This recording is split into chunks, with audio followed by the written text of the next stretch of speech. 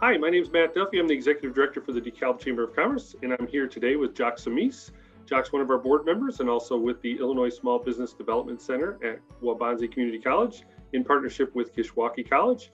And he's here today to talk to us a little bit about a Back to Business grant that's going on. And Jock, tell us a little bit about the Back to Business grant. I will, Matt. I am really excited about this, and I hope that you all are too. This Back to Business, the state is really trying to get businesses back to where they were, and this is a grant program, which means this money does not have to be repaid. Now, you can get anywhere from $5,000 to $150,000 in this program.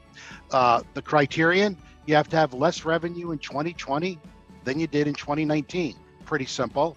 And the business has to have less than $5 million in revenue. Again, pretty simple for a small business. How much do you get? Well, you're going to get 2 months worth of revenue, the difference between the 2019 and the 2020. Now, the program started on August 16th, and already, and this is the best part, already applications are being reviewed. There is no stalling, there is no foibles, there's no issues with the website or whatever. And the awards, they tell me, are going to come out within 2 weeks. The applications are going to be open until October 13th or until the program runs out of money. But there are a lot of opportunities. Now, obviously, when you're talking to small business owners, they're wanting to know who should really apply because they have limited time and resources. So do they have some direction as to who this grant is focused on? Well, Matt, great question. It's focused on everyone. And I want to say this again. It's focused on everyone. If you have a business, apply. If you've lost money, which the majority of the people have. Now, there are priorities. For example, there are industries that have been hit, and here are some examples of those that have really been impacted by COVID. And you'll be able to see these on the website. The other big thing is that nonprofits are also eligible. And this is really a great thing. The other priority area, so the industry is a priority, also there's certain impacted areas that are a priority. And DeKalb happens to be one of them. So absolutely, you're going to get a priority. That doesn't mean if you're not in the priority industry or the priority zip, still apply. There's dollars out there for you. And you should also tell everyone you know that they should apply.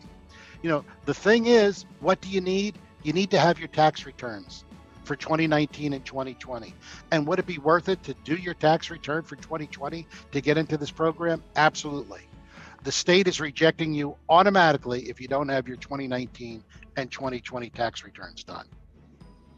Now, you make it sound like it's a fairly simple process, but where do you find out more information for those that are looking or interested to apply? Yeah, Matt, here is the very confusing URL. I like to keep things simple, so I go to the source of most knowledge, which is Google. And I just put in there Back to Business grant, and you can see that there it is. The website that they have is great. It answers a lot of questions. There are frequently asked questions. There are links to different areas. So this is great. And if you are watching this prior to this Friday, August 27th, you can also register for a virtual workshop that will give you even more details about this. Now, the question always is, if you miss that workshop, what can you do? You can always reach out to me. I can answer most of the questions, and if I can't, I will find the answers for them. But I'm here in the area to help businesses, as I've always said, start, survive, and thrive. And now the state is helping with that. Absolutely. Well, it sounds like a great grant program, and we definitely appreciate your assistance on this because I know a lot of small business owners are still looking for a little kickstart to get things going in the right direction.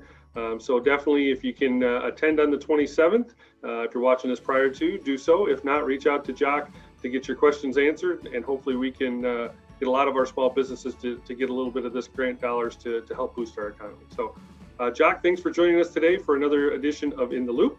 And thank you all for watching today, and have a great day.